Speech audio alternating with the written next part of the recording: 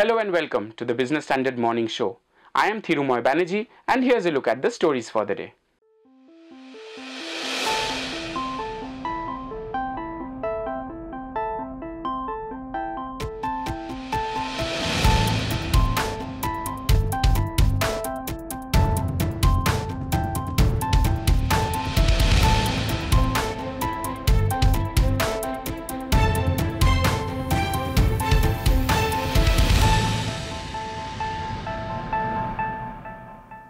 Artificial intelligence appears all set to shake the tech world. Old jobs will go and new ones will come up. A recent World Economic Forum report claimed that over 14 million jobs will disappear due to the adoption of new technologies like AI in the next 5 years. India too cannot remain unaffected. So is the Indian youth ready for this churn in the IT sector? Is the industry ready? Debargya Sanyal sifts through the numbers.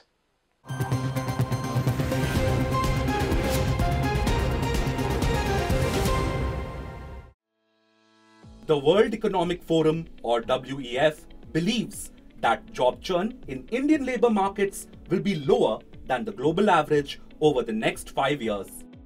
Job churn or job change refers to the expected job movement, including creation of new roles and elimination of the existing ones, as a proportion of current employment. This excludes situations where a new employee replaces someone in the same role.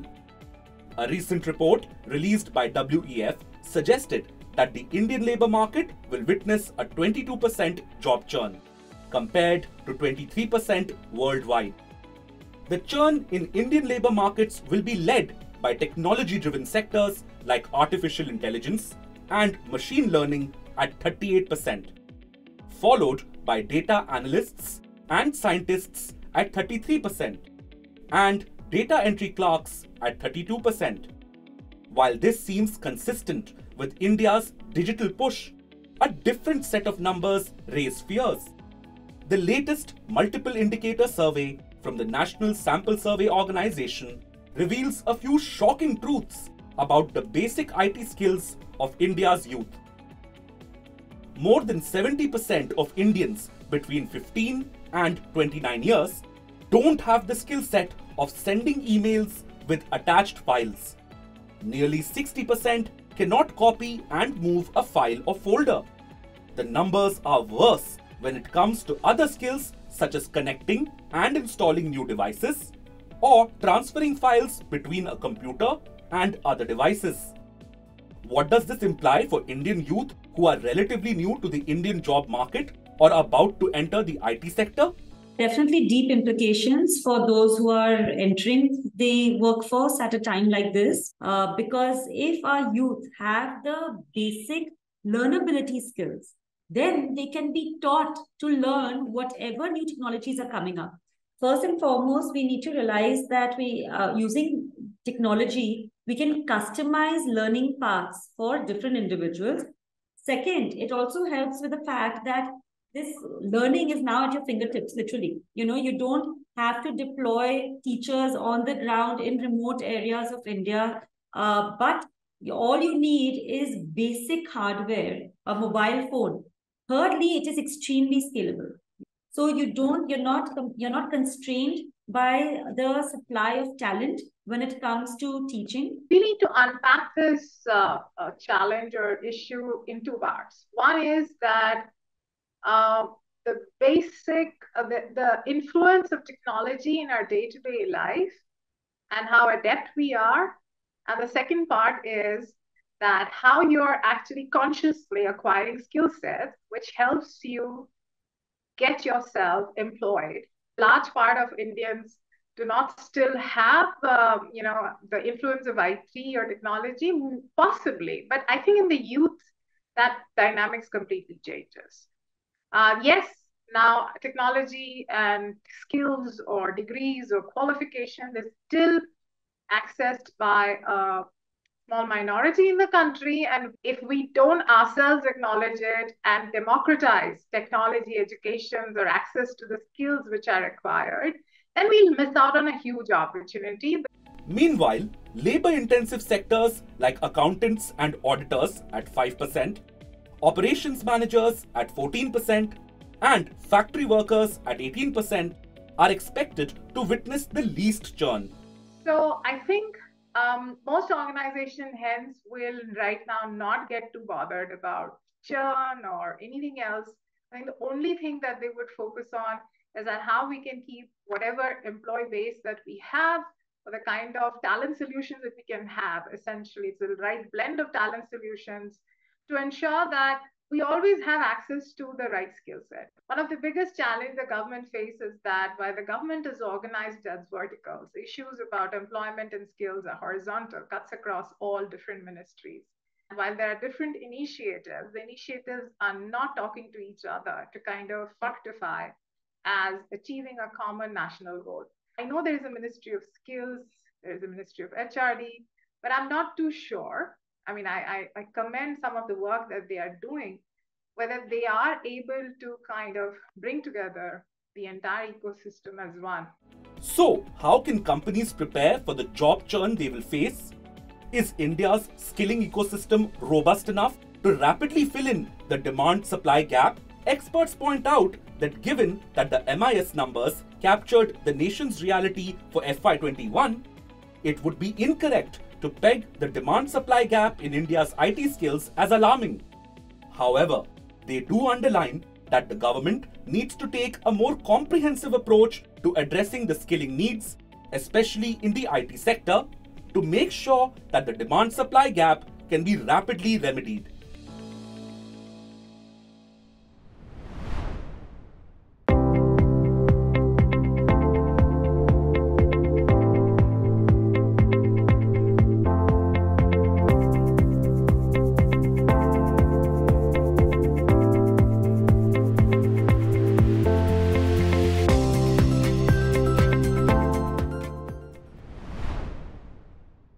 Indian cricket too, it seems, is going through a churn. Virat Kohli's on-field spat with Gautam Gambhir has caught everyone's attention. But this is not a one-off incident. Indian Premier League matches are increasingly witnessing on-field aggression, like what we see on the football grounds. So is cricket then going the football way? Debargya Sanyal brings you the pitch report.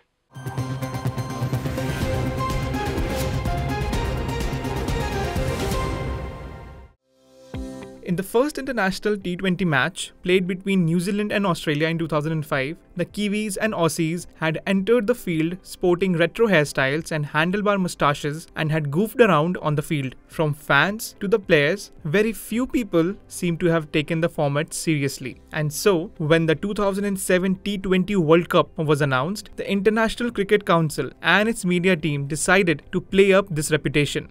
All its advertisements boasted how this was a big party. The game was much shorter now. There was more razzmatazz with cheerleaders and party music on the grounds. The gentleman's game, once the stuff of Sunday morning tea for old British gentlemen, was being played for a younger generation accustomed to fast-paced sporting action. It was a subtle but definite first step for cricket towards the football direction. The first World Cup even had a bowl-out for tiebreakers designed on the lines of a penalty shootout. A year later, India, the winner of the inaugural T20 World Cup, took the next giant leap. Designed on the lines of European football leagues and sporting a name reminiscent of a certain popular English football club competition, the Indian Premier League came wrapped in all the festoons one usually associated with European football. Player auctions, foreign players, teams based in capital cities, colourful jerseys, and most importantly, a budget bigger than any other domestic cricketing event till then. With cheerleaders, theme songs, and mascots, the party atmosphere was also reminiscent of another very different culture of football, the American football leagues. And in the 15 years since its inception, the IPL has inspired several cricketing nations to come up with their own leagues, the Australian Big Bash being the most famous among these. We also had a Champions League T20 for a brief while. IPL itself has entered the big leagues when it comes to sheer revenue numbers. In 2022, IPL became the second most valued sporting league in the world with a pre-match value of over $13.4 million. It is only behind the National Football League or NFL, whose per game costs about $17 million. That's followed by the English Premier League at $11 million. The Major League Baseball figures are roughly the same. Most importantly though, experts believe that cricket as a gaming culture too has taken up shades of football. The recent on-field spat between Virat Kohli and Gautam Gambhir was reminiscent of so many angry team huddles we have all seen on the football field. So, is the old gentleman's favourite becoming more aggressive and physical? I don't necessarily agree that it's particularly new, because cricket has had this all the way through the years. You can go all the way back to the England-Australia bodyline series in the 1930s. There was that aggression, there was that drama. And I think that is something that us as fans want to see. Like, that's where the viewing figures come from, because we want to see players who care and who believe that, you know, that our team is, our jersey's worth fighting for. As clubs become increasingly indistinct from each other because they are much more like a big business rather than a kind of quirky individual club, that's something that gives you the authenticity. Everybody wants to see this. This is exactly what we want to see. So I think it's something to kind of celebrate. And what are some of the major aspects of club football that league cricket will find difficult to replicate in the short run? This creation of franchises as trying to be kind of unique clubs in their own right, rather than things that burn very brightly, very briefly. I think it's very difficult to create that. Part of it is it's passed down from generation to generation. And for that to happen, a club needs to be in one place and called one thing and have this kind of common thread that runs all the way through. Over time, I think it probably can happen, but it requires time. It requires time to build up that loyalty, to build up those stories and that meaning. And that meaning doesn't come from winning. And it means something by being consistent and having values and having something that is beyond sport for a long time.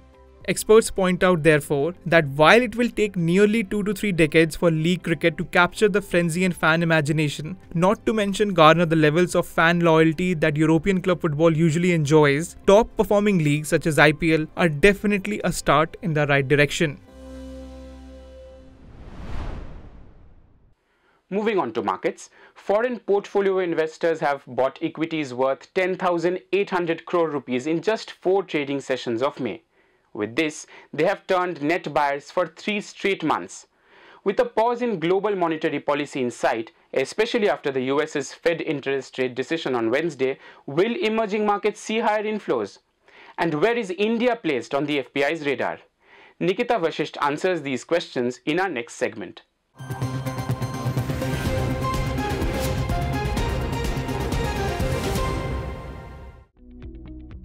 Foreign portfolio investors seem to have regained confidence in Indian equities. After being net sellers during the first 2 months of 2023, they have cumulatively invested over 30,000 crore rupees in Indian stocks in little over 2 months. With the US Federal Reserve likely approaching the end of its rate hike cycle, analysts see FPI flows veering towards emerging markets. Within them, India could be the preferred pick. This is because against a likely slowdown in the global economic growth, India is likely to grow at 6.5 to 7% in FY 23-24. FPIs are turning positive on INR depreciation too. In fact, it has touched 81.77 per dollar. And since the current account deficit has also been declining, it's a big positive for Indian rupee, which is making FPIs bring more inflows.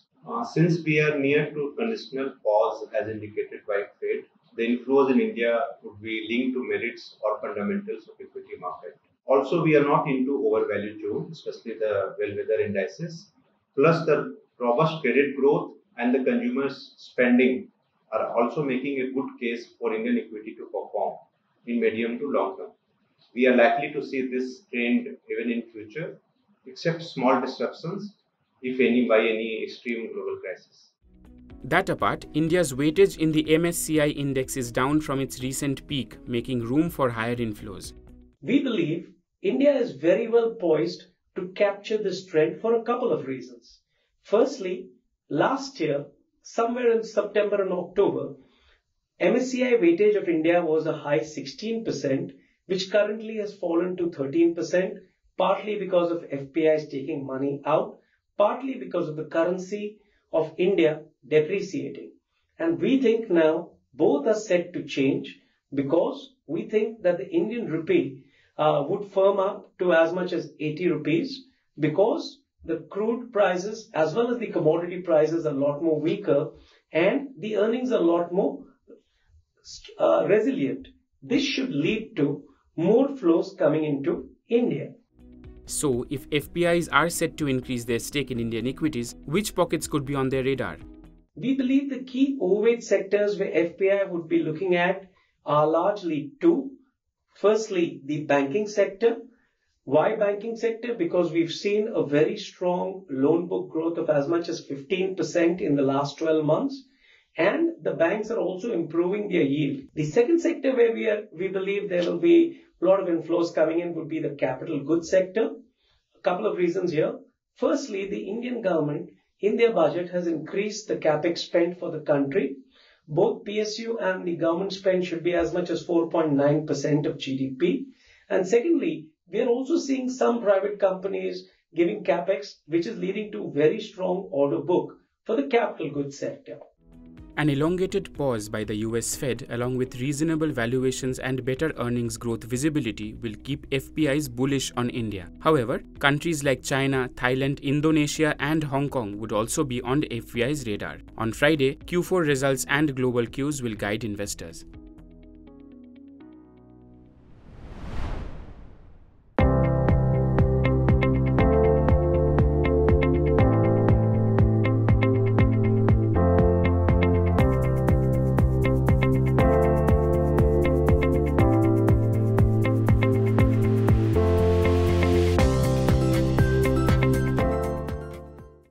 Key benchmark indices soared on Thursday both in India and in other parts of Asia after the US Fed's quarter-point rate hike. Moving on, beaches of Panaji are decked up and are brimming with activities even in this hot weather. The city is hosting foreign ministers of countries which form Shanghai Cooperation Organization or SCO. But what exactly is SCO? Why is India a member? What is its significance? Tushar Verma decodes it for you.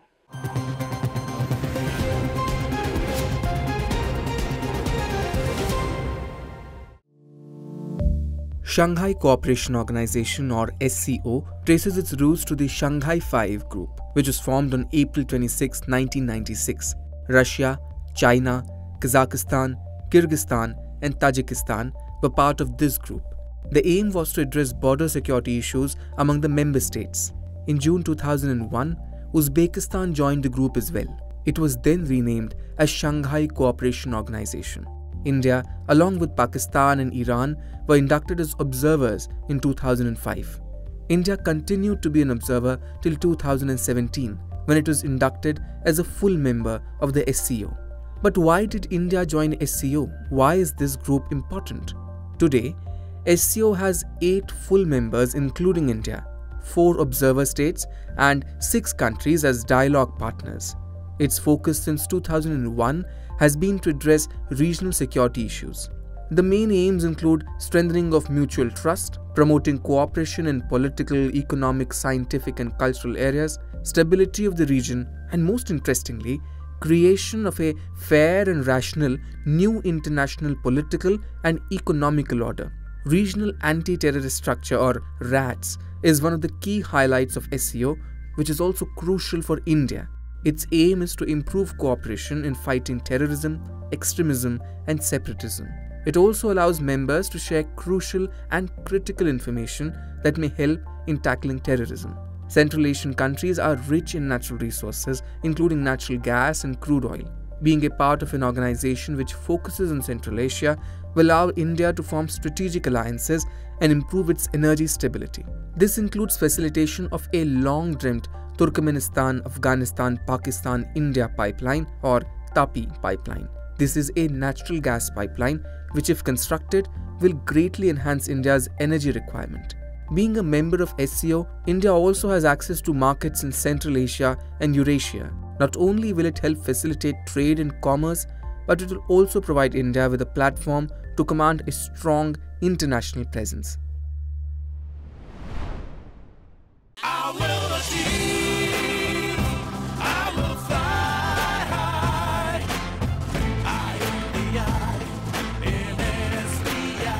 I'm backed by the nation's trusted bank, SBI, the banker to every Indian. Pakistan's Foreign Minister Bilawal Bhutto Zardari is also attending the ongoing SCO meet in Goa.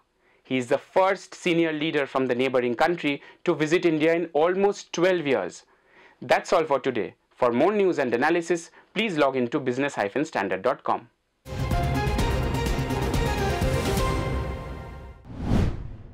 If you like this video, share it and subscribe to Business Standard.